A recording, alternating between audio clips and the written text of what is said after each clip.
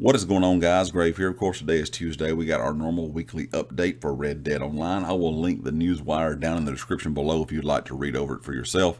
This week is all about races, whether it be races in multiplayer or races in like just within your posse.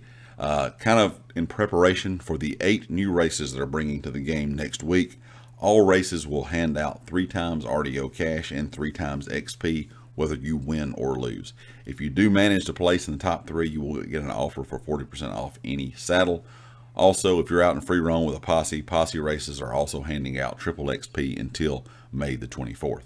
There also will be a free horse care package to restore and replenish your hardworking pals' vitals, so you can pick that up at any local stable in the game. They really didn't give a lot of details of what all will be included in that, but make sure you stop by the stables and get that free horse care package.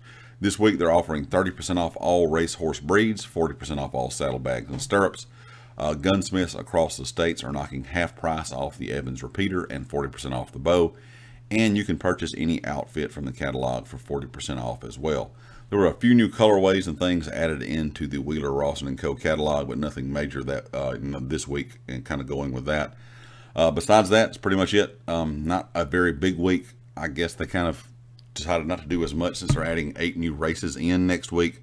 I know 8 new races may not be what everybody was looking for, but at least it's something.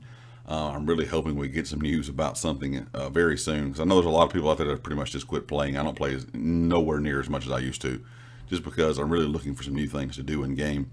And there's not really a whole lot when it comes to updates and changes and fixes, and I think a lot of people in the community have kind of just gotten tired of Red Dead Online and are really waiting for anything big to come out to be able to come back and play.